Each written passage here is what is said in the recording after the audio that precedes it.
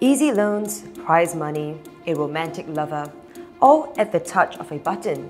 Seems too good to be true. As we spend ever more time managing our affairs from our phones and laptops, from buying property to paying taxes with just a click of a button, we have also become more vulnerable to losing our hard-earned assets the same way.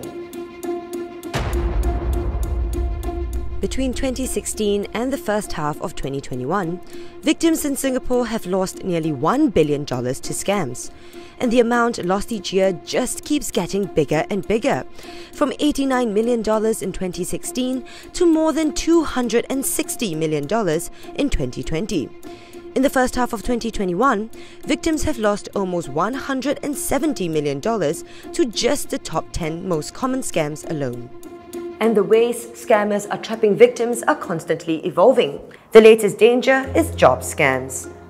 I'm Chow Suan, and today on ST Explains News You Can Use, I'll be bringing you through what some of these job scams could look like and how you can avoid falling prey to them. Job scams have become a key concern for the Anti-Scam Centre, with 5 dominant variants having appeared since the second half of 2021. The first variant is the fake mobile app. Victims are told to download fake mobile applications to accept jobs using the app. Once they create an account, they are told to transfer funds to bank accounts or cryptocurrency wallets. They are promised a commission for doing so. Variant number 2, the warning letter. A spin-off of Variant 1, warning letters are sent to victims via WhatsApp, and they are pressured into making further transfers into bank accounts or cryptocurrency wallets. The letters threaten that should victims choose to discontinue the job, their mobile application accounts will be frozen and legal action will be taken against them. Some scammers have even used the emblems of the Singapore Police Force and the Supreme Court on those threatening letters. Variant number 3, the easy part-time job. Commissions are dangled and victims are told all they have to do to earn them are easy tasks such as liking social media posts. They are led to websites where they are enticed to sign up for packages for these jobs, with the amount of commission they are paid depending on the package they pay for. They are then told to transfer money to bank accounts of unknown individuals before they can start the job. Variant number 4, movie tickets. Scammers convince victims that they can earn a quick buck by buying and selling movie tickets through an app. Victims will have to top up their app accounts and make payment to bank accounts provided by scammers. And variant number 5, Shopee Pay. Using a fake mobile app that is unrelated to e-commerce platform Shopee, victims can place orders.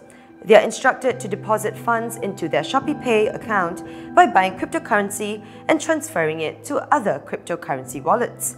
The fake mobile app will then reflect that funds are available for victims to make payment for items in their carts. They are promised a commission for completing these orders.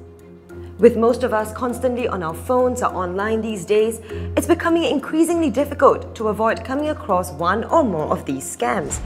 But with some vigilance, we can avoid falling prey to them. Here are some simple tips developed by the Home Team Behavioral Sciences, the 6 S's to avoid getting scammed.